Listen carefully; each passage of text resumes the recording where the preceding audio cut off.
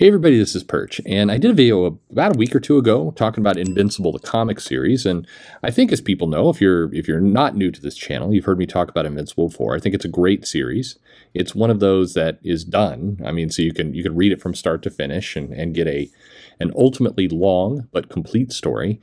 And I think it was on the whole good. Were there clunky moments in the comic? Absolutely. But in terms of overall, it's definitely been one of my favorite comics. I think that's come out in the last 20 years. That was nailing it as a superhero book. I think there was a period of time, a decent period of time, where it was the best superhero book that was being produced monthly. And so, in general, pretty solid book. Definitely recommended. If you haven't checked it out, you should. But we're talking about the TV show. So we've seen the TV series launch on Amazon Prime. It's 10 episodes have come out. They're all out now, so you can binge them if you haven't checked into it. And it's really it's a very strong series. I mean, on the whole, one of the things that's most I think notable about it is that it does recap the comic extremely well. There are differences. We're going to talk about a couple of those, but by and large, it sticks to the comic and it delivers very accurate information to the source material. It is, but. And I think the lesson there, by the way, if you're Marvel or DC, and as people struggle to get their movie plans off the ground, Marvel clearly doing a better job of it at the moment. But if you're DC, like, this should be a kind of bright flashing light that you can do things with animation and you can do comic accurate storylines, and it will work as a series. Invincible got picked up for 2 more series. They at least are renewed through season 3, and it feels I feel pretty comfortable that they're going to renew that until they're done. It's the ratings were strong. It definitely brought people in, and it sold a lot of extra comic books. Back issues and trades were very successful. So in general, if I'm rating it, definitely a must watch. It's a good series. They do a good job with it. So strong. So please keep that in mind as now I nitpick a couple areas about the show. On the whole, this is an A show. I enjoyed it very much. So let me get a couple things kind of out of the way. I think definitely the Mauler twins were handled very well. I think a lot of the characters, Monster Girl and Cecil and kind of Robot, Rexplo, a lot of these characters were treated in a way that was not only comic accurate, but translated well to the screen. They deviated on really 2 characters, I think, more than any others. And I think in both cases, it was a mistake, but I understand one better than the other. Before we get there, though, the other thing that was a heavy deviation, and I wouldn't have seen this coming, is it was more violent than the comic. The final episode of the TV series features the big battle between Invincible and Nolan, his father. And this is if you remember from the comic, it's a brutal fight. People punching the hell out of each other and blood everywhere, and just this ugly fight where Mark just has the crap kicked out of him. And it is what's telling there is that in the TV show, they amp up the violence significantly. The TV show is far more violent as a cartoon than the comic, which is quite a feat. That was definitely not something I saw coming. There's a scene in the episode between the big fight where basically Nolan, the dad, grabs Mark, who's helpless, and shoves him in the way of a incoming subway train. And because they're both, super strong, invincible characters, basically Mark plows through hundreds of passengers helpless, and just body parts and blood are everywhere. And so that was pretty nuts. It is effective in showing the brutality of that fight. It sometimes wander into just being a little graphic for graphic sense. But if the general complaint with a lot of these shows is that they tone down the violence, they make it TV friendly. And this was a remarkable opposite of that. The other kind of more trivial thing, and this is purely just me, is I'm definitely a fan of Jason I'm never quite sure how to pronounce his last name, Mantzoukas. I think I liked him on The Good Place, and he's a great comedian, and I like that character. Having him be Rexplode, I could never not see Jason. It's one of those cases where the voice was so distinctive that it took away from the character that he was voicing. Didn't have the same problem with Stephen Yeun or even J.K. Simmons. I mean, it's clearly J.K. Simmons who's voicing Nolan, but it just fit. It just seemed to fit a little bit better. Zachary Quinto being the voice of Robot, Mark Hamill being the voice of Art. I mean, there's a lot of big names in here. Seth Rogen's Alan the Alien. I suspect that's going to get super annoying in later episodes when we see a lot more of Alan. But in general, the only one that was take you out of the moment for me was Jason, and that was it is what it is. It's fine. That's my own little weirdness. But two characters were changed, I think, fairly significantly for this series, and they were first you had Debbie Grayson, the mom. So Sandra Oh voicing her. And Debbie is an interesting character because in the comics, she was very much a supporting character. They didn't do a whole lot with her. She was just kind of there as the mom. They didn't, they would do they tossed token things at her to make her seem smart. But generally, she didn't have too much of a personality. Later in the comics, she becomes an alcoholic and everything else. But generally, she's a bit character in the comic. And in the show, they take pains to have her kind of on to Nolan, to have her a little bit more proactive, to have her more independent, I would say. They're trying to elevate her. And I get why they would want to do that. Especially you get a more main character. The mom was kind of an awkward character in the comics of just kind of being there.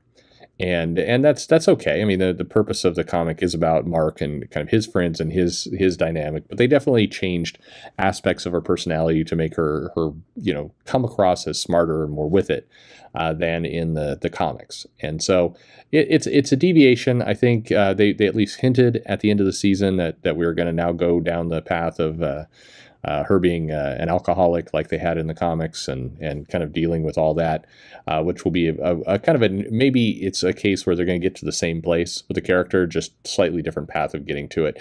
I felt that the whole what's Nolan up to mystery, in the comic, they had this brutal scene where he goes and he murders the Guardians of the Globe, and why could he do that? And then they pay it off a few issues later.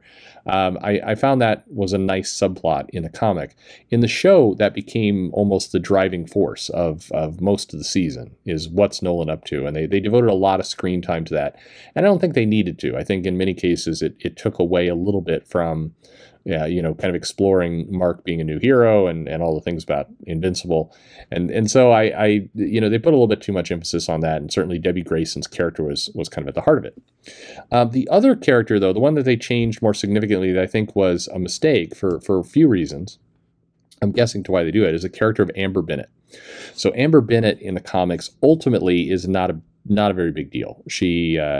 She was Mark's first kind of girlfriend. She was the popular girl he couldn't believe he was dating. And she was mainly there to serve as a foil for what was clearly the romance they wanted to tell, which was Invincible and Adam Eve. Those were the characters that were clearly made for each other. And Amber was in the way to some extent. Amber's personality in the comic was kind of cheerleader, kind of flighty type personality. I don't know if she was a cheerleader or not, but just definitely more ditzy, more obsessed with kind of popularity. My boyfriend's a superhero when she finds out, that kind of stuff. And in this one, they take the character of Amber Bennett and they make her more, she's weirdly everything. Like at the beginning, she's introduced as a very popular girl. Everybody would want to be with Amber, but she happens to volunteer down at the soup kitchen. She's smart. She has some reporting skills. She's just kind of all over the place for being a super capable character. And some of her personality type and kind of where it gets into is this dynamic that she's dating Mark, but they go out of their way to do this.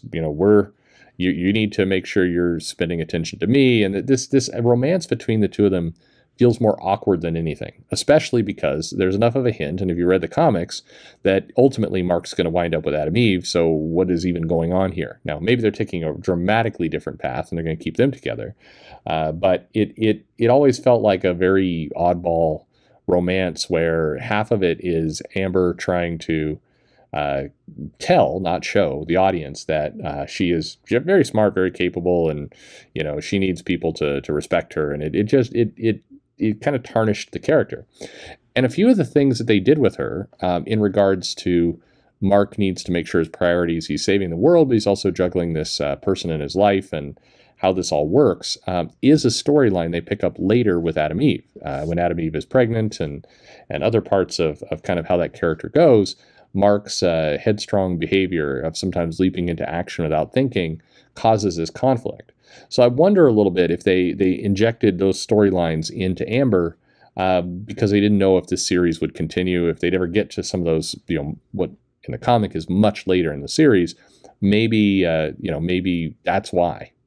So that could be what they were thinking by doing this, that they were trying to get some of these storylines in early, not knowing if they were going to pay them off. But now, unfortunately, the show was a success and they are getting renewed. So you do kind of wonder if what are we going to do to Adam Eve's character? Because some of these moments that they've kind of now done with Amber, are they going to repeat them again with Adam Eve? That's going to seem kind of weird. It's going to also make Mark look like a dope. One of the things about Invincible as a comic is it's supposed to show his growth, that he's maturing and learning and understanding.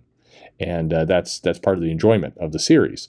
So if they wind up replaying the same storylines again, it's going to come across more like Mark is an idiot who can't grow. And so it's curious how they all go with that. I didn't mind the race swap. Amber was white in the comics. She's black in the TV series. That doesn't matter.